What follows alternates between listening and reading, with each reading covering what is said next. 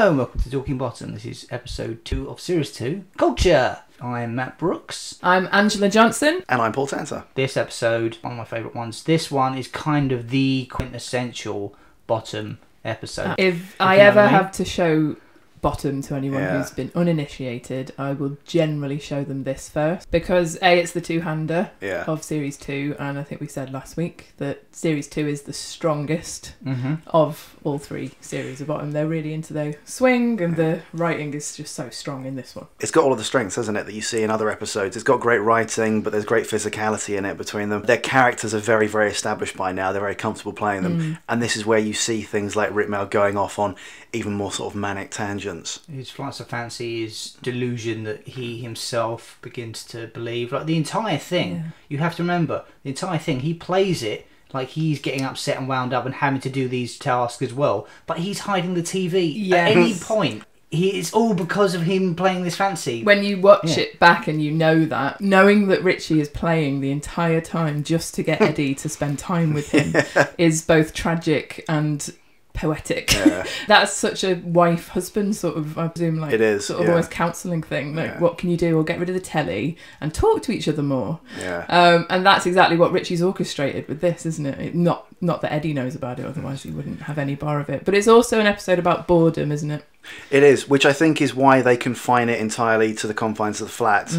Bit like the episode in the first series, the only place they leave the room for, I think, is to go into the hallway. Yeah, this episode it feels like a spiritual sequel to Contest. I really think. Yes. Even, I don't know, maybe it's in my head, but it even feels like Eddie's got a little bit more hair in this episode. It's a little bit more channeling Contest and getting That's more probably just because I want to see that. But it's an obvious comparison. Both episodes are kind of all about the telly. Even though this one's the absence of the telly, there's still a lot of television jokes. This one could almost play out like a stage play in that it's in the same location and we have a passage of time. The only point we ever need to suspend that idea is where they have what is essentially a flashback, which is the custody pants competition, which I know isn't really a flashback because it's in real time, but it's kind of cut to it, have it, joke, cut back. That would be the only thing that would scupper you in terms of like a stage play or something like that, unless you had some kind of elaborate system of custody pants that you could run on quickly and what you do there, I think you'd have that happen off screen and in the interval,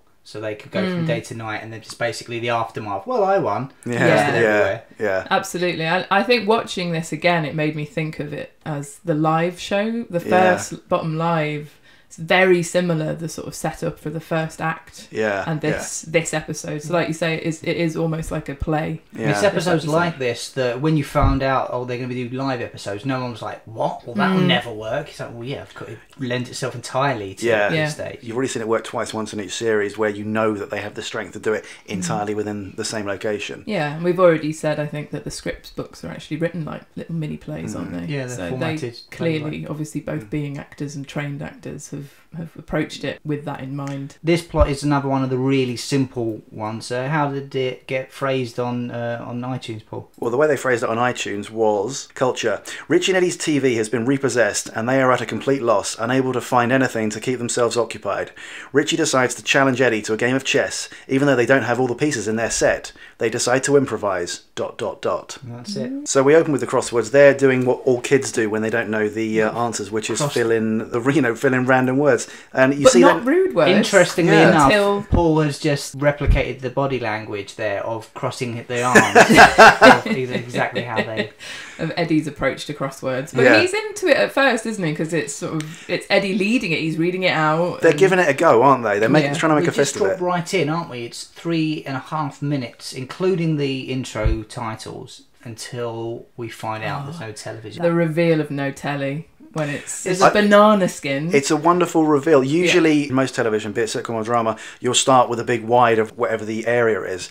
In this one, it starts with a fairly tight two-shot of the two of them. You know the space already because we've seen the flat before, but you're right, cut to the wide, where suddenly we see the table with that rim of scum and detritus that just tells you the TV has been there forever. I noticed today, for the first time, the light coming from the window is bright sunlight. So whereas usually they're in this world in Hammersmith where it's mucky and raining and horrible, miserable. One of the days where it's nice weather outside and it's sunny, what are they doing? They're sitting inside. They don't even have the TV anymore. They're staying inside and trying to deny themselves the nice day outside. They're mourning the use of the TV, and they've got nothing else in their minds to do but try the crosswords. And well, I think the reason it's daylight is to show very clearly that it's daytime for us to then see it's nighttime later. Right. To pay off that joke, to make that more clear. Okay, I did think the sun was particularly bright. It made me wonder if they were like saying, when there's a nice day, these guys will waste it and stay inside. It's a similar thing to Eddie, close the curtains, I'm trying to watch the TV. Only in this instance, they don't even have the TV. They're doing a crossword, which they can't even do because they're filling in random letters. I think it's because days merge into one for them, don't they? Because they don't have jobs. So it's that idea of any day of the week. Always wearing the same clothes as just going to be sat watching the telly. There's nothing else to do. Life is very depressing,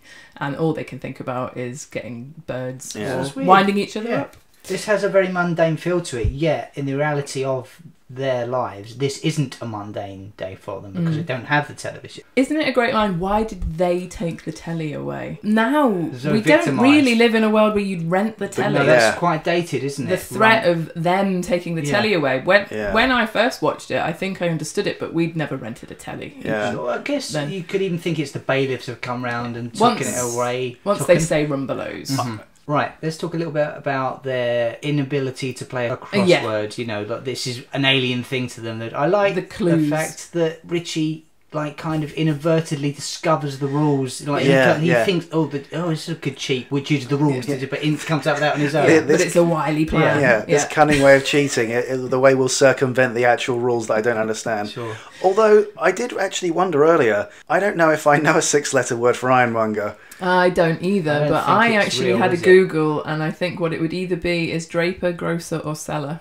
Okay. Fucking hell, I'd never get that, ever in a million years. Yeah. Now, they're stupid rules that they impose themselves. None of them, obviously, would work out in real life, but there's inaccuracies within it as well. There's books spelling Harold really wrong. That won't make this word work because of those books. Like, we misspelt one word, misspell all of them, and then if you could misspell them, it's brilliant the way they draw it out. The way they draw it out, I'm beginning to think this books isn't right. You know, maybe, just maybe. And then the xylophone fish gag. Brilliant. I'm amazed that Eddie knew that xylophone began with an X though, and didn't think it began with a Z. Isn't he? It's wonderful stupidity that has them going, hang on, Harold only has, but then getting the wrong amount of letters in that.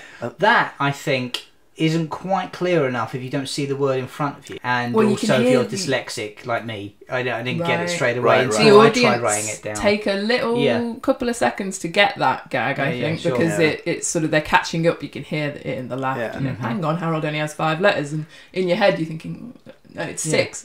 So I've got a niggle here. Like Harold, just put down Harold. That's got 6 letters, and then it's like, well, how does that leave us with fish? 4 letters. Fish has 4 letters. Why didn't they put down fish? If they're going to be putting down Harold later. Well, they've moved on from fish. Why didn't they come to fish? 4 letters. Put down fish. That fits. Even the level of confusion that we're wrapping ourselves into here makes me understand why Eddie wanted to just put bollocks. I know. I love the ripping up of the. It's so childish and petulant, isn't it? As well, just that. All right, they're not at all. That's the child flipping over the Monopoly board at the end, or throwing the cards across the room. How much must Harold not only have hated Richie and Eddie, but also his own dog? To have made them eat his dog. I know that poor dog didn't do a thing. That's if they lose, and you'll eat my dog. I win. Although, do you think, if you're Harold and maybe your dog's ill, like it's dying. Don't go because now, not only can I make them eat my dog, but I can make them eat my cancerous, syphilitic dog. Bills. It's a way of getting rid of it. Yeah. Having to put him down. Now, rather than doing a kindness to my dog and giving him the Mr. Chinnery injection, I'm going to get Richie and Eddie to lose a bet and have to eat him. You do wonder what the bet was, don't you? Like what were they going to get out of that deal? They've never won a bet, have they? No, I don't think so. See them. Harold could have tried doing a deal with Jamal in the kebab place. Maybe that's what it was. Maybe it was that we're gonna supply the meat to the kebab shop, but if you lose this bet, then you've got to eat it. There's a lot of dog eating in Hammersmith in Bottom, isn't there? It's happened a couple of times. Dog shit kebab and cat shit kebab. That's in one of the live episodes, I think.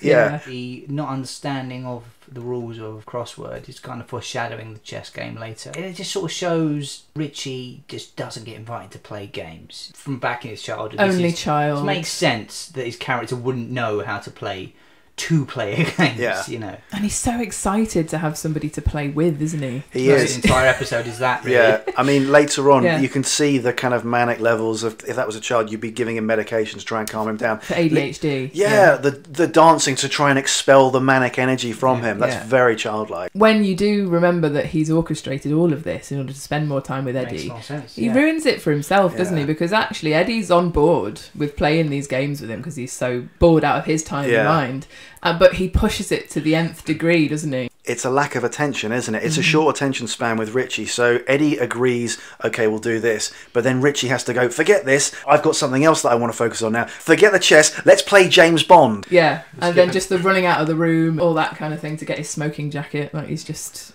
everything is the next brilliant idea. At the same time. But it's so perfect that Eddie and Richie are renting because they can't afford it. It makes perfect sense. And they're not able to even cover the rent because...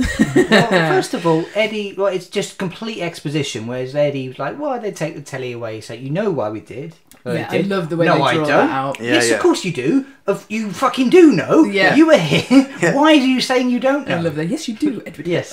Full title before it's going to launch into... Yeah. And then what I love is that Eddie's obviously come back pissed. As a kid, I always thought he was tricked and bought magic beans. Okay, yeah. The emphasis on cost, coincidentally, the exact money that... No, I always thought Eddie was conned. He met a con man, and when Richie says coincidentally, this is because the con man said, how much have you got? Oh, well, I happen to have magic beans that cost the same amount as that. And Eddie, probably in a drunk state, was conned by someone, and that's why he's clinging to, no, these definitely are magic beans. He seems so sad at that bit. Eddie's resolutely waiting for them to spring out of the earth and climb into the sky. It is an interesting one, that, because it's not often that you hear that Eddie's been, even though he's in many ways more stupid than Richie on other occasions, you wouldn't expect Eddie to be hoodwinked by something like that. I know. But I love the way that Aid delivers. They are magic beans, you know? So he's like really quite upset that he's having a go at him about it because he's convinced that they are. Did you guys get the Sir Edmund joke at the time? I didn't get that as a kid. No, probably not. The exploration. What do you mean? So, exploration. Because he says we'll be needing oxygen masks before we get to the top of that one. The joke is Sir Edmund Hillary, I think. That was the joke. And I only got that once I was an adult. And oh, yes, I get that now. Yeah, you're right. It's a fairly gentle gag, you know, but...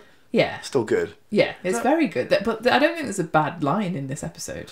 This is a hard episode to analyse because it's going to be a breaking down line after line after line. We could literally sit here and just read out every single line, which we're not going to do. This is very Withnail and I like this one. It's just instantly quotable. Every single line's a quotable line. It's the back and forth between the two of them. Yeah, it's phenomenal. Bottom is often a world of places and people that have names that you could say does exactly what it says on the tin. The world building in this one is great, isn't it? With all of those, as you say. Talking about Dr. O'Grady. Dr. O'Grady's Personal Organ Enhancement Clinic. There's no mistaking what that place does at all, is there? What kind of organ? Your personal organ. Yeah, I understand. Yep, okay. Not subtle. The way Richie suddenly goes from accusatory to completely embarrassed and wants to change the subject. Sure. Yeah. I mean, it's both of their fault that they don't have the TV or didn't have the money to have the TV. He wanted to start the fight and then Eddie's going to see it through. And then I love the camera angles on this. When Richie comes to the front in the kitchen and then the way Eddie's kind of stalking behind him and does the 5 doors along. Yeah. There's several moments where someone's like near the camera, either looking just down or away from it. One of the others will sort of step behind them. But later on, when Eddie is worried because Richie's about to find out that he sold off half his chess set. I think that's the best ever Eddie aside. Yeah. The fourth wall breaking on that. But then Rick sort of slowly walking into frame with that kind of, what's going on? You know, what's going on here look on his face. There is a lot of interesting and very well done camera work in this. It absolutely reminds me of Steptoe and Son, when you often see Harold in the foreground and Albert behind him and they're having a conversation, but Harold's performing to camera. It's set up with this sort of accusatory thing back and forth between them. And while I'm talking about Steptoe and Son, I might be leaping ahead again, but there is an episode of Steptoe and Son where they play chess. It opens with them playing chess and they're using different household objects. Okay, yeah. So Aid said on Twitter recently that he kind of stole elements, him and Rick stole elements of Steptoe and Son for Bottom, didn't he? This is most definitely. It opens with them playing a game of chess and they've only got a handful of pieces that are actually chess pieces. Right, okay. One's an egg cup. They're playing and basically the only thing that is a setup for is just that Albert's forgotten what he is playing. So he's like, that's not my queen, that's my king. And it's it's like the pepper pot's your queen. Yeah. And, it's like, how many other of my pieces have you been opens moving? up So you can cheating, see that the cheating inspiration opportunities. behind it. And was this early black and white Steptoe or later it's colour? not. It's actually colour. It's series 6. I looked it up, and it's called The Cuckoo in the Nest. It's basically where a con man turns up from Australia claiming to be Albert's eldest son. Seen that one. Oh, yeah. It's a classic. I thought it actually was his son. I didn't think it was a con man claiming to be. Maybe I what? think it's. I remember he it's brags, all a you ruse." silly pommies with this weak drinks you have. Let me get some proper drink. Here you are, Foster's. Yeah. Oh God, So weak it's 3.2%. Get this down, you got it. Yeah. But I delighted in seeing that because I obviously saw Bottom first. Yeah. You watch something like you're like, oh, that's where they would have got the idea for just what can we have instead of chess pieces. It's quite an obvious thing to little come nod. to, I think, as well, isn't it? Yeah. It's just, well, them big rag and bone men would Yeah. have crap about their flat. Yeah, absolutely. And Richie and Eddie are very much the same. And I love Yeah. that it's like, well, we are British after all, aren't we? When Eddie's like, we'll figure out a way to play.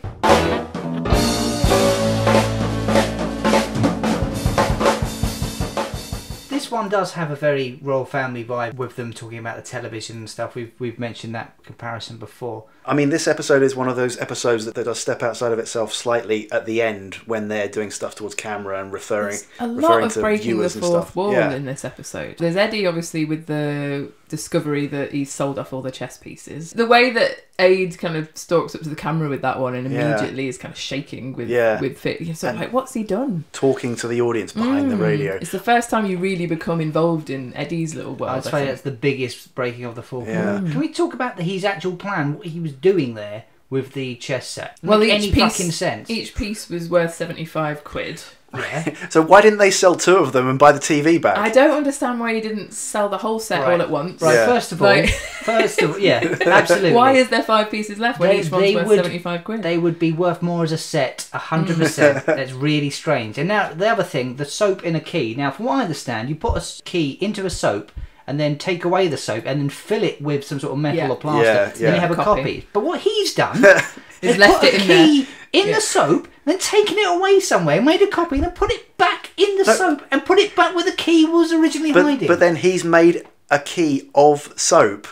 So you can't take a key made of soap and use that to make another key, I don't think. Exactly, it doesn't make any and you sense. can't use that to open the thing because it will break. I don't think he has made one off soap. He's just made a copy from But it. you see him eat it. Yeah, but he eats. I think he's just swallowing a key. That's a metal key that he Yeah. swallows. I always thought it was a key made of soap that he was Really? eating. No, that's yeah. a metal key. It Okay. shines. You can see Okay. that. I mean, obviously, it's probably not a metal key that he swallows, Yeah. but that's exactly what he's swallowing at that point. Choose it, I think. At one point. Yeah. Now, I'm not a criminal mind, but I think what you do is press the key into a cake of soap, Yeah. then you can take that It's an imprint, imprint, get the copy made from that. So putting the original key back But you're in right. doesn't make any sense. Why is the key in it? I love that. I must speak to the cleaning lady. Yeah. Yeah, I can speak to her. Yeah. I haven't got one. Yeah, again, Richie, you're not upper class, you're not aristocratic. Yes, and that's all that. I mean, great Auntie Dorothy's antique chess set. He's so boastful, isn't he, about it? And it's kept in his strong box, which is covered in dust bunnies. I love the detail of how much dust and cobwebs there are around the flat. How did Eddie steal these then? Because they're not on display, I suppose it could have happened a while ago. I always assumed that this is the box that Eddie goes to and he's been dipping into it over time. Probably a bit like the IOUs in Dumb and Dumber.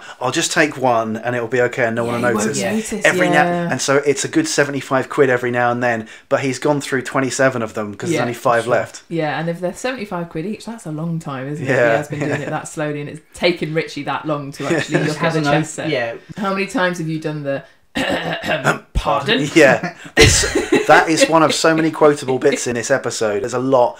As I was watching this episode going, yep, that's like something I use in everyday life. Yep, that one too. Richie still not catching on is what I love about it as well, because Eddie manages to talk him out of it as well. He's like, oh, never mind, you know, we'll muddle on through. We're British, aren't we? And then he's been going on about Wellington. It's the British that brings him out of it, isn't it? He's just like, yes, you are right, yes, my friend Eddie, you are right. Yes. Which again made me think of sort of modern Brexiteers. If you need an idiot to fall for a stupid plan, appeal to his sense of patriotism and he'll go for it. That sums Richie up in a nutshell, doesn't it, really? Let's go over the first 2 games then. Yeah. Did anyone else think when Richie leaned on the organ that when he leapt up excitedly and ran across to Eddie that he was going to say, let's play some music or let's learn the organ? Goes for something totally different, of course. It's an obvious Suggests a game, Eddie shoots it down, and then Richie has to go into one-upmanship of, I'm going to cling on to this idea even if it kills me, even if you change every aspect of it.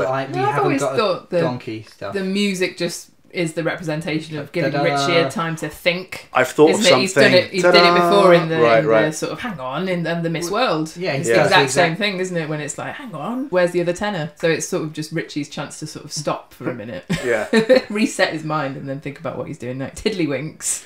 I hate the comedy of the names of these games. I hated that joke of Tiddlywinks. I found it stupid. What, we ended up in hospital last time? That just reminds me of something from the Beano or something. I'd seen it in old crap joke books or something. Never liked it, even as a kid. Tiddlywinks in itself, though, is quite a just amusing, childish word, isn't it? But then I know what you mean. What were they doing to end up in hospital?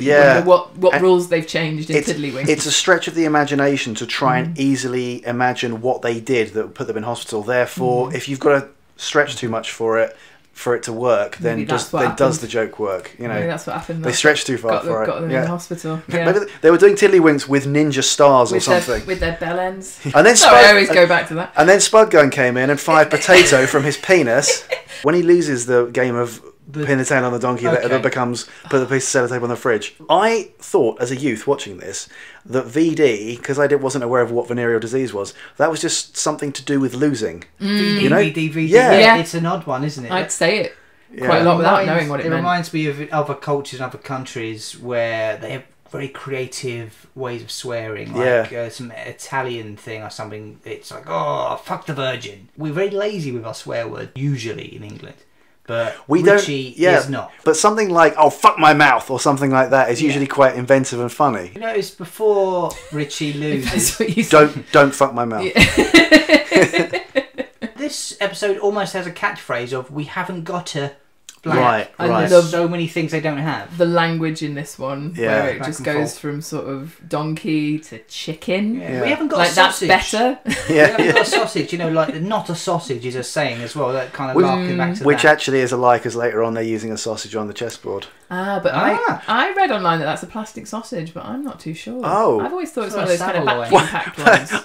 I didn't know plastic sausages existed. Why do you need a plastic sausage? A toy one from a kid's set or something. I suppose in a similar way to any of the other plastic stuff like this. They don't have any of that shit in their house, you know. Okay. I know what you mean. They have got a sausage, so there is a little bit of a niggle with that one, isn't there? Did you notice how closely Richie watches Eddie like a fucking hawk, following behind him? Yeah. We've skipped though we'll have to improvise and the savage poke to the eye. Yeah. So that would blind him. That is a really violent eye. This episode is actually very unviolent. I think that might be the only bit of violence up until the fight. But then that's superb the best finale as well. Yeah, I guess it works better because it's been so held back and they're so pissed off at each other. It's built up so much. Yeah, the tension is building and building throughout. After Richie becomes very, very annoyed at Eddie winning, he tries to downplay it, but he's furious. The look on his face that he then switches to makes me think for a moment, is he going to go for something sexual? He sort of pulls this kind of pervy face, and but then he's on the other side of the flat as well. Yeah, well, it's meant to make you think, what on earth is he going to suggest? What is he going to propose? Okay, and we don't know, do we? Yeah. You never find out what he was going to suggest because it's build up. See how much custard you can have in your underpants. You're right. It's Eddie Eddie who foolishly suggests something that he knows he would lose because Richie has the advantage. He dismisses it until he says, well, you've got the advantage. So, you're right. Yeah, well, let's do that then. Because he even said, I think I've always thought he was going to suggest chess at that point. Right. But you're right, we don't actually know. The custody pants moment, that kind of puts me in mind, or it reminds me of the fact that Bottom is very cartoonesque, because it reminds me, and I realise this is with modern knowledge looking back, it always makes me think of the cutaways on Family Guy, where you can go to a gag, often in live action comedy, you can't do, because cutaways usually involve extra filming and, and in this case, clean up and that kind of thing. They do them in Father Ted a fair bit, don't they? Yeah. That's Father Ted has those sort of more surreal moments, doesn't it? Yeah. Oh, the young ones did it loads of the time. I'm calling it a cutaway, even though it's supposed to be in real time that they're doing it. It's not something that happens in the past. It's something they flash forward and then flash forward again. Well, a flash to the present. Custody pants. Okay, we jump to the end of it, and then we jump to after it's the cleanup. I thought it was a dream the first time I saw it because of the wavy line transition. Because of the diddle-a-doo. Yeah, it is almost like it's a fantasy. Imagine if this happened. The splats are like very self-contained. If you notice, it's just like a bit on the wall there. Yeah, the custard splats are just like there's one like over one of the paintings in the background, just on her face, isn't it? And it's almost like they aren't liquid and they're made of rubber or something. Well, you can see the difference between the colour in what's on Aid's head when it's dripping as well. Yeah. But I love just the size difference in the underpants. It's very clearly a big solid build around him. Rick looks like he's genuinely struggling to walk with whatever is in that. Is it plastic? I think he's selling it quite well. So if you look at it closely, you can see. I mean, it's not a big thing full of custard at the top of it. A tray of something you can see. And then they've just covered that with a bit of yellow. One thing I don't like in that sequence is Eddie's sort of mugging frown, sad face at the end. It might be because he's got custard on his face and then the director said, oh, we need to see the expression a bit more. But it kind of puts me in mind of when Reece Shearsmith plays Kathy Carter-Smith, or when Ricky Gervais is playing the genie in Extras, and it's sort of that over-exaggerated gurning. It is a bit, but I wondered if it was because we're in this sort of fantasy dream sequence thing, whether it was he's over-egging it. He's over-egging the custard. It's meant to just be that little bit of mad cartoonish thing, isn't it? So he is overplaying it because that's what it is. I mean, Rick's overplaying, stumbling around with a massive pair of told you not to sit down. So of course, don't sit. What on earth would you sit down for? Am I remembering?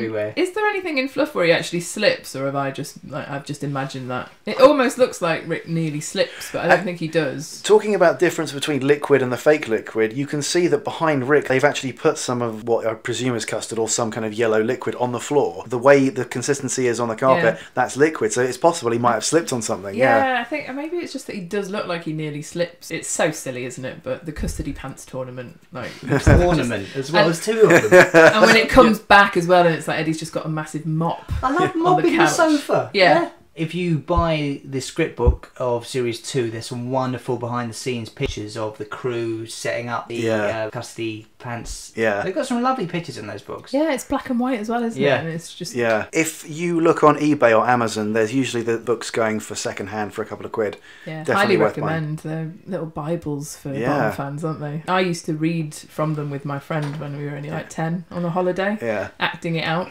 together just in the car. It was only recently that I saw a bit of behind the scenes footage from this episode on YouTube that someone sent me. It was those guys rehearsing the fight. So Aid swinging the chair, and even as they were rehearsing the fight, they were having the sound effects, you know, so they get everything correct. And they were really, really taking it seriously. You're right there. Yeah, fine. Because that part of it would have been pre-recorded before the audience got there, because the amount of time it would take to do the fight. We'll put the link to that in the description of this episode. In Series 1 with the Pliers fight, they filmed that without the audience as well, didn't they? I suppose it's A, just a bit too dangerous, and B, they probably just will have to do more than one take, so they know it's going to be tiresome for the audience to watch it. Yeah, exactly. Stuff like that requires a lot of moving around and stopping and restarting and reshooting stuff. You know, you can't do stuff like that in real time without boring the audience. Right, so we're finally into the chess, which is the lion's share of the episode. It's such a big setup. Literally, of the chessboard. Something of an obvious gag to have prawns instead of pawns. Yeah, I used to call them prawns as a kid. Did you? Yeah, I think it's a common thing that people have misheard and therefore say. Yeah, this episode really emphasises them as kids with not understanding rules. Prawns, that's what we all did as kids. This is how children think grown-ups are. And just Eddie finding things around and about to use as the pieces. Like, you can actually see them in the background. Yeah, I like that. Yeah. You notice them. You can see the skeleton. And weirdly, there's a crown on top of the cactus already in the background. Oh, is there really? Oh, is there really? Yeah. It's probably a mistake. Yeah, it's there ready, obviously. Okay. I mean, I haven't really looked at this, but I did look and see if there's any sort of, like, list online as to what's there. So... We've not mentioned Daddy's sauce, but obviously everyone remembers that. And that's the miniature. Why is brown sauce the king? I'm not a fan of brown sauce. Maybe I missed the... Is it just because it's so popular? It was brilliant. Brown sauce is brilliant. It's the king. Yeah, definitely. Those pieces have become a meme in themselves. So probably because I'm in the echo chamber of a lot of bottom groups on Facebook, but I've often seen a picture of a Spider-Man, a skeleton, a sausage and a cactus saying, if you recognise these and know what they could be used for, you're a fan of bottom or something like that. On a similar point, this episode has Rik Mayall's kind of weird wiggly finger thing. He has done that as Anne Bastard, I think, as well. Right. It's hard to describe. Double jointed, isn't it? Yeah, it's just kind of like he holds his fingers together and it kind of acts like a worm. Now, I treat that like a Masonic handshake, where I will do it in rooms sometimes, see if anyone spots. Oh, Rik Mayall. Once or twice happened, but most of the time I'm just a weirdo in the corner wiggling my fingers. You haven't been asked to join the Masons yet then, no? What the fuck is Matt doing? I don't know. I think he's having some kind of episode. When he says he's always looked a bit Slavic, he manages to relax all the muscles on his face. So you know how when someone has a stroke, half their face collapses? He just manages to make all of his face collapse. Are Slavic people particularly renowned for their chess skills? Is it because Garry Kasparov is world chess champion or something? I think so, yeah. I think that would be the link there. But it's quite impressive how he manages to make his entire face almost collapse. It's that rubber face of Rick's, isn't it? Yeah. You're usually used to seeing it so full of some kind of expression, so him completely blanking it is just like quite a sight to behold. I was going to ask about if you guys noticed if one of Eddie's pieces was a particular item, but in case it's one of Matt's questions, I'm not going to mention it until the end, because I thought I spotted something I'd not previously spotted. No, you can. So I think Eddie has a pork pie with something shoved into the top of it. That's what I think as well. Yeah, that rings a bell. Okay. Is that a question later? It's not a question later, so you can talk about it. Okay. Right, yeah. I think, because you're right, I think there is a pork pie there, but that's not listed at all, so I don't know whether I was just seeing things because I like my pork. Do you guys think Richie actually looks quite dapper with his raincoat on inside out? I always thought, well, in the script book it says Richie grabs a raincoat, he thinks it looks like a smoking jacket. I think it does look quite a bit like a smoking. It looks quite good. The lining is that colour, isn't it? It's the perfect colour for the. It should have been a bit more off, a bit more rough. You can tell it's not a smoking jacket, but at a glance, especially that cunt on the other side of the, you're still watching telly, are you? What was that? Pardon? Yeah. No, it's a smoking jacket. So it's the only thing is, you wear a fucking raincoat. I'm trying out. That bit. I always think of the bottom fluff, because that's where one of the more famous bottom fluffs is when he opens the door, the conservatory window / door, does the brilliant evening, and then keeps on fucking up the Matt, because he says, has Matt sorted out a problem with Amos? He keeps on going, has Moss sorted out? And then the second time he goes, Moss. Oh, who the fuck is Moss? Yeah. He actually explains it as well. He's like, it's a cross between Matt and Amos, you see. Yeah.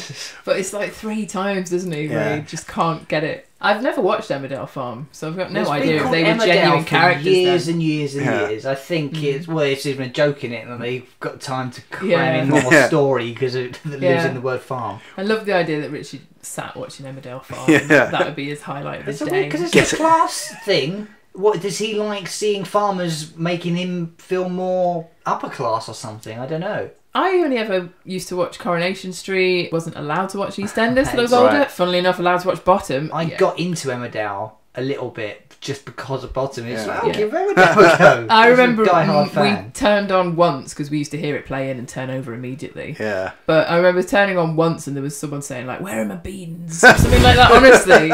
Okay, let's have a quick word from our sponsor.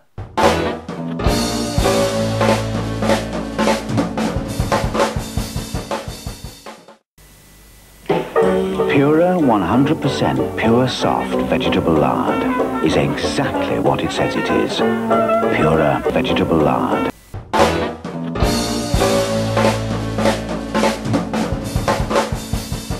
So Richie has what he thinks is a smoking jacket on, goes to actually have a cigarette. When I was that age, I didn't really get until I started smoking that it's actually fucking horrible to breathe out smoke through your nose. Yeah, especially if proper but I don't think he's even acting there. For all the references of cigarettes in Bottom, hide the fags. For all the times we see an ashtray full of cigarettes, I think this is the only time we ever see any of them smoking. I've got a feeling there's one other time, but I can't place it. Right. You're right. It's one of a few times. It's for Richie, certainly. Because he doesn't know how to smoke them either, does he? Clearly. And this improvised cigarette holder is the height of sophistication. Has anyone ever tried to jam the end of a cigarette? You can't jam a cigarette in the end of a biro properly. Never tried. Doesn't work. No, not tried. No. I think a cigarette holder is mainly a female thing, isn't it? Yeah.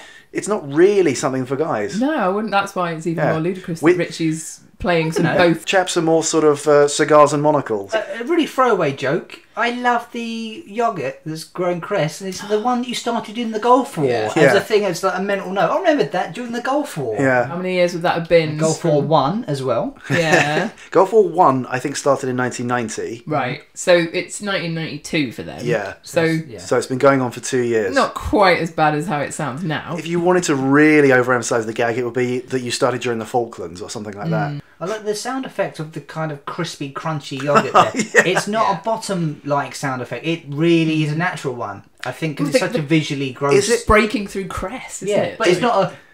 No, as it's not OTT, it's genuine, isn't it? It's, well, not genuine, but it sounds... Is it similar to the Eddie shaving a tongue sort of sound? Is it that kind of... No, it's not even that pronounced. Right, it's just a very slight... Yeah. But it's not OTT, it's not cartoon. It's quite genuinely what it would sound like to break through some cress into a yoghurt beneath. There's something that me and Paul can't quite remember properly. Now, there was a Rik Mayall convention. It was after he died. Yeah, it was a celebration of him. Yeah. Okay. Anyway, at that event, I remember that they had Esther Rantzen's for sale there, and I got a round of Esther Rantzen's. Now, Paul swears blindly that didn't happen, but... Well, yeah, they were.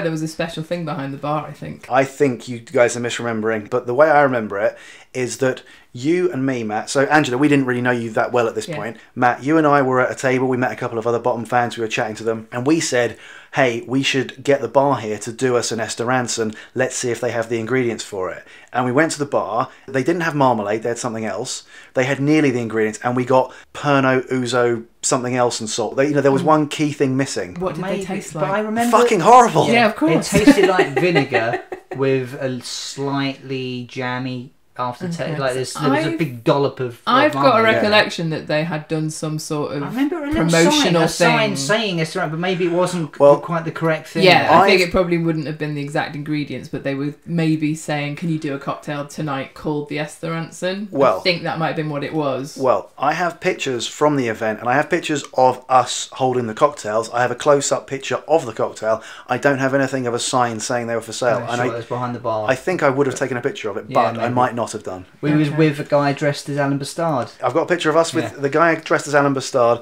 and there was a woman there dressed as Drop Dead Fred as well. Yes, that's right. To surmise, we had a taste of either the exact or a very near approximation of the Esther Rantzen, and we can confirm they're fucking disgusting. They weren't cheap either. They weren't cheap. I stupidly got a round of them. I got 4 of them. But that's one of the things I love about this episode of Bottom is how much joy and fun they get out of sort of what you just got left lying around your house and in your back of your booze cupboard, and with food as well. So there's so many mentions to custard and prunes and olives and all the kind of things that you've just got hanging around the house when you're because they're not going to go out to the shops obviously and get anything in, especially for this night, even though they've got nothing better to do. Well, a slight niggle when he says, oh, we need some umbrellas, that's what this is missing. And you hear a laugh from the audience straight away, because not for a second do you think they're going to come back with small umbrellas. It's going to be, and then it gets it. Do you think you saw the gag coming? I've always wondered whether signposted. It's been a retake that they're laughing already at that, or whether they've already seen the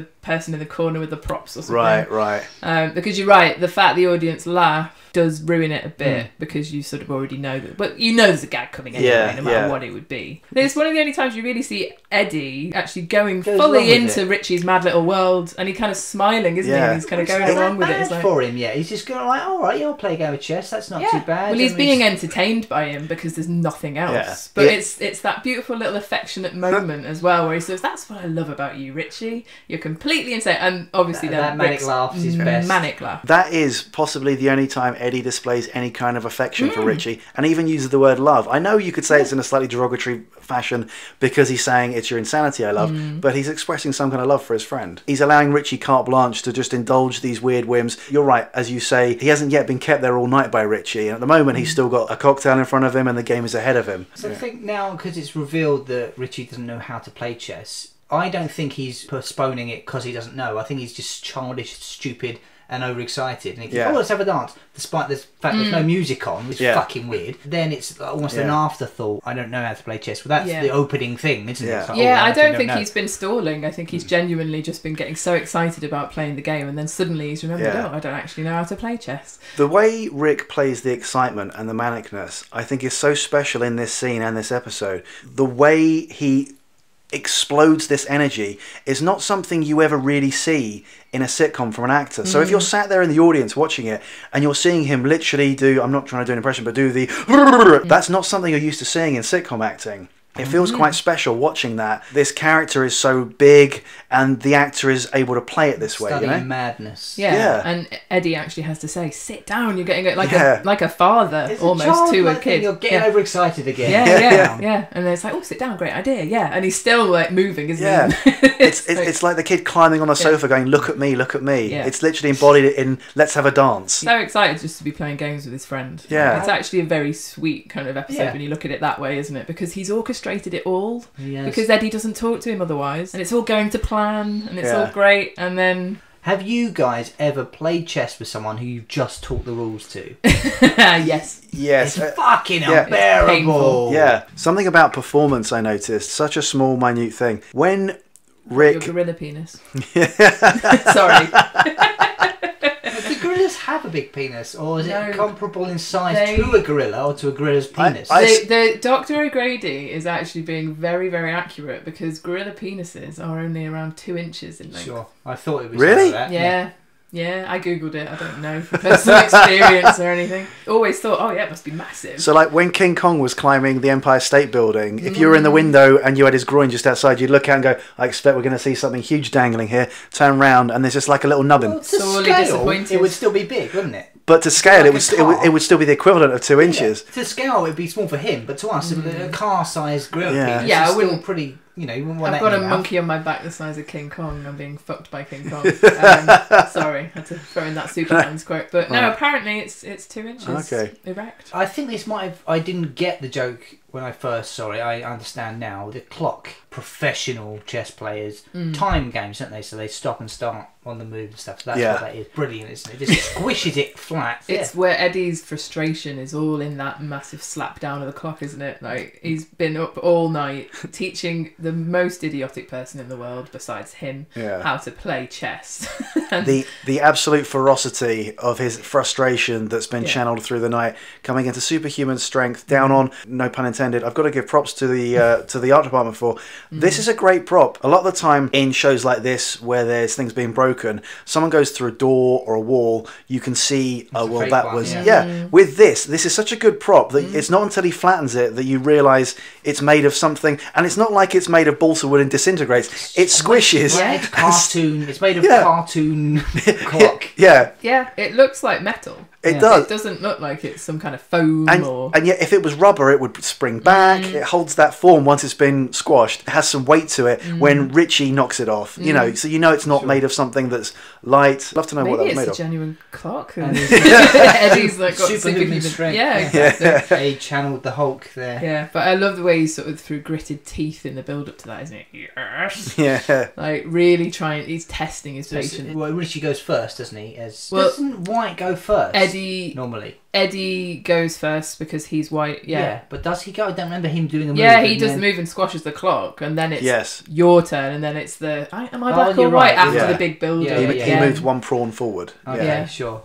Now it's completely justified that he doesn't know if he's black or white because he's black. There are no black pieces on his side. It's a valid question in a way if they hadn't been playing it for the last 5 hours. More than 5 hours, isn't it? It's 7 hours. Yeah. 10 o'clock last night to 5 o'clock in the morning. So 7 hours. So he's had the rules told to him a lot. And because it doesn't take that long. Does he think that move is legal, or I think he doesn't care, does he? It's like you've been told so many times, one at a time.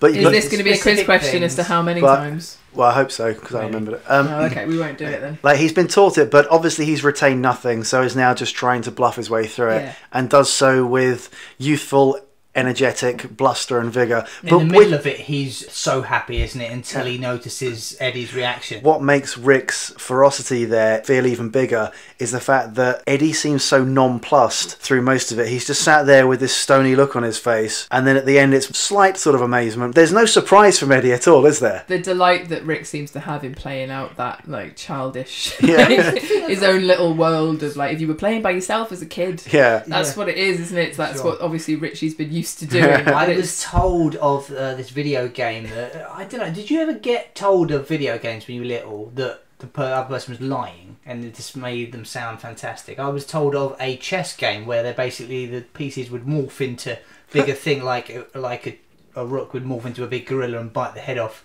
and stuff. And then even things like you could get characters to team up and do double moves on things like that's not fucking chess. Yeah. What are you talking about? No. But that's kind of what was going on in Richie's head. Well, I it's guess. a battlefield, sort of isn't it? And it's like the over-the-top lads, Yeah. and the shoot that prawn, and the way he just flings it off. So he like, sacrificed one of his own pieces, isn't he? Yeah. It's just like, Which is a good chess strategy, actually, sacrificing pieces. So I don't know if Richie knows that. Something. Now his move is a drafts move, isn't it? 1, 2, 3, 4, 5, all over the thing. But it doesn't really count to cheating because I believe Richie's move was an illegal chess move as well. Yeah, they're not playing chess at this point, are they? So it's just the cool, calm confidence in which Aid takes the piece, doesn't he? And just the satisfying thump clunk, of the piece. clunk, clunk. Yeah, knocking over the pieces and things. Progressive. Rick just looks completely mesmerised at what he's doing as well. Getting progressively quicker, almost like when someone does that knife thing between fingers. Dun, dun, dun, dun, you know, smug way that Eddie says. Checkmate. Of course he's going to get a punch he has in the such a face. smug, shit-eating grin on his face. And you would have thought if anyone's going to start the fight, actually, it would be Eddie punching Richie. Losing it with but him. It's too much. Richie's got nothing else left to do with that, has he? So that's the answer, violence. If someone I know or meet doesn't know the show, maybe hasn't heard of it, maybe doesn't live in the UK, and I want to introduce them to the show, there are 2 scenes I send them. One is this one, and the other one is the bathroom fight with the pliers. Sure. Both fights there. This is probably, for me, the best fight in Bottom. It has such a variety of actions, of props. It goes back and forward. It's not one-sided, you know. It's set up in so far in advance. Even the umbrellas, you didn't think then before it would be a fighting thing. The table, the whole table thing. Yeah. Oh, weirdly, the cactus doesn't get used. No. Well, that's gone flying. I think this probably is the best fight. Yeah, I think you'd be hard pushed to argue. I mean, obviously, all of them have got an element of something joyful and manic and wonderful in them. Yeah. But I think this one it's like, it is a tit for tat dance, isn't it? Yeah. I mean, it's quite literally like a dance when he actually puts the umbrella into him and then opens it. Yeah. Like, you could almost probably score it to some classical music, like Vivaldi. And it's then down to the fridge, where he conveniently falls into the right place for... Yeah. No. It's quite horrid. That reminded me of when I was a kid with my brother fighting, and you'd have a certain point where it was okay, it's kind of tit for tat, and then suddenly, no, this is really going to hurt, don't do that. No, like, it's horrific, usually either when they're about to do a proper Chinese burn, or when they've held you down on the floor and they're about to gob in your face. Yeah, or you're literally drowning in the swimming pool, when it used to be like, they're like, no, I actually am going to die. Eddie, you may have killed him. Yeah. Eddie's so joyful with that smile. I have a niggle here from the first time I noticed it when, he turns to the camera. Can I throw away? Can I guess what your niggle might be? On his last slam, it makes the noise, but Rick is already... It's that, okay. I thought you were going to say it's the fact that... It was either that or the fact that Rick says listeners when they're in fact listeners, viewers. I've written down, I like that. It's one too many hits. It is a mistake, but fine, whatever. Is that just literally that the sound guy or whatever in the back would have just accidentally hit it too many times? It will be the sound, but it's also the action is obviously something that he's hitting onto, not Rick's face. Yeah. When he calls him listeners right after, I don't have a niggle with that. I find that's just the character that's got it wrong. wrong. That's a hark back, isn't it? Back to olden days. Radio, wireless. Yeah. And it's, I think, the only time Richie breaks the fourth wall in that way, talking to the audience. He does it wrong. Definitely. Well, no, in this episode, sure, but I know he's maybe looked at the camera, but this is a proper... Yeah, it's the first time he addresses the audience. No, as listeners. Doesn't do to haggle with Eddie too long. On the roof, he says that to camera. Yeah, that's not quite as obvious. That's just him saying it. He does kind of look to camera, and also he does it in smells, doesn't it? When I go wrong. Yeah. But calling them listeners, this whole sequence feels quite Young Ones, doesn't it? There's the violence aspect. There's the using something in the kitchen, namely the fridge, because the Young Ones was often based around things to do with the fridge. But there's the breaking the fourth wall from both of them, acknowledging that it's a TV show by calling the audience listeners. Yeah, that it feels quite Young Ones. TV encourages violence. Yeah. Here I am. And they're on. They're clearly making a point in this episode, aren't they? Really, that actually we are just doing this. It's cartoon. It's not going to affect anyone who's watching it, but it's kind of having that little go at people who probably had accused them of sort of poisoning minds. In the same way that people do now about Grand Theft Auto or whatever. Yeah. I think it's like, so he's been given the TV, he's just been given what he wants, but he's so in the moment of, well, I'll just smash this over your head then. When obviously the thing to have done. Yeah. Plug it back in. Well, if I've got a niggle with that final bit, it's that the telly looks so very fake. It does look fake. Doesn't it?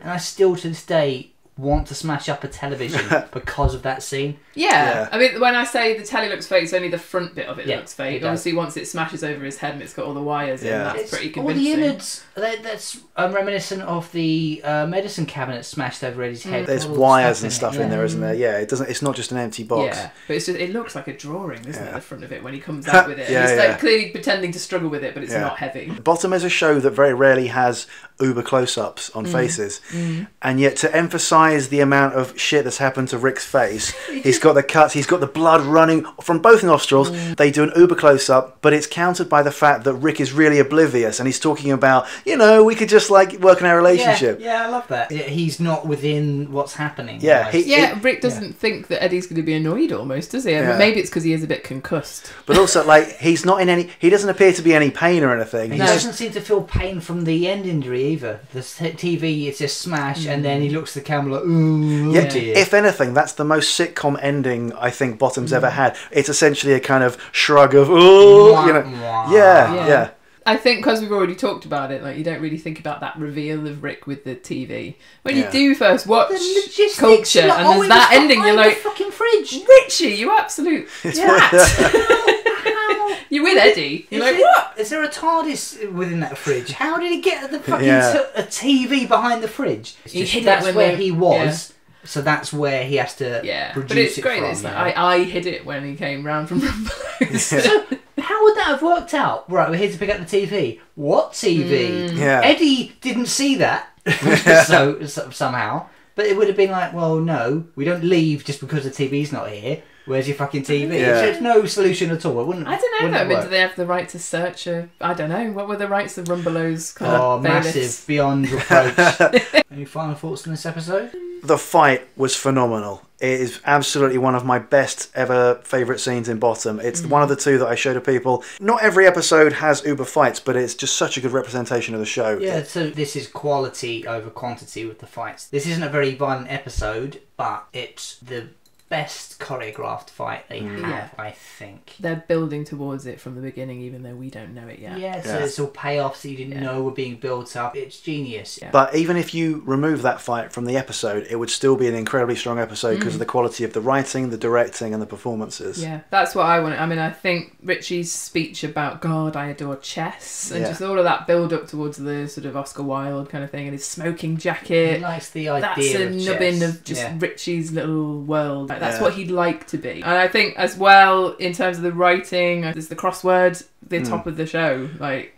it's such a great setup. There are so many one-off throwaway gags through this. It doesn't taste like banana and peach. You started it during the Gulf War. Oh, what would Bond do? He'd have a corset on, so no one would guess he was 60. Bang, actually, gone, move on. That doesn't even work anymore because Bond's because Roger Moore isn't Bond anymore. Yeah, sparing in the sound effects, but the ones they do have, I think, very good.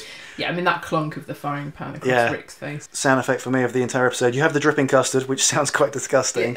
There's the frying pan, which does have a variety of clonks like Big Ben. I remember the frying pan in the fight, but it can't really be a Bottom fight scene without a frying pan. But for me, it's the squelch when the umbrella... It's right. At first, it goes in, but then every time Rick opens the umbrella, you get a... You know. The logistics of that, in actuality, I think it would be taking it out a bit further. I don't think it actually worked, but it's visually, it's a treat. It's weird. Look at ferocity on Rick's face as he's doing that, as he's forcing Eddie back towards the kitchen area. Yeah, he's really, really relishing it, isn't he? And I think the only thing we haven't mentioned so far is the name Culture. For this episode. Obviously, bottom culture, I've never really got that in terms of in context of the bottom joke. Okay, I suppose cultivating sort of bacteria or something. Cultures that you gather from a bottom. Germs from an arse. But I also I just think of that at all. Well, that's what I was trying to think about. It's like, what is the bottom culture thing? Culture, bottom culture. Like, I don't know how it works, but I think again this is one of the episodes where they actually have the title of the show in it as well. Because it says we're having an evening of culture and chess. you know. And that again sums up what Richie's wanted to orchestrate the entire episode and therefore evening to be. If there was one niggle for me, and it's such a minor one, it's the fact that as a result of this episode, I tasted what the Esther Rantzen tastes like, and it's disgusting. And Matt wasted 28 quid on them as well. Well wasted. I've got a great story. That what a brilliant story it you is. both right. I'd say this is a near perfect episode of Bottom, and I think I've said before the two-handers are generally my favourites from each of the series. I think it's just because Rik and Ade are the masters and they're uninterrupted. Obviously, other episodes are very vital because you probably couldn't sustain these sort of episodes more than one a series, which is obviously why they did it that way. You need extra characters, you need some more interaction, but I think because it's such a perfect little half an hour, and they're so strong that you think of the whole series as two-hander, which you is, do is not anything the case. I would give Ed Bye's direction a special mention here for this episode. I think Camera work was great. Obviously, Rik and Ade would know they have a certain way they want to play it because they wrote it. But Ed Bye, I mean, he's done a lot of other good stuff. You know, you're in safe hands, and I think he had a particularly good episode. The pacing of this is phenomenal. Isn't it? I don't think there's not a thing you can. Every bit leads to the next bit. There's no. And again, the props department. Like, the custard must have been a bit of a pain in the ass to set up, mustn't it? Nothing looks cheap or fake except maybe the TV screen at the end. But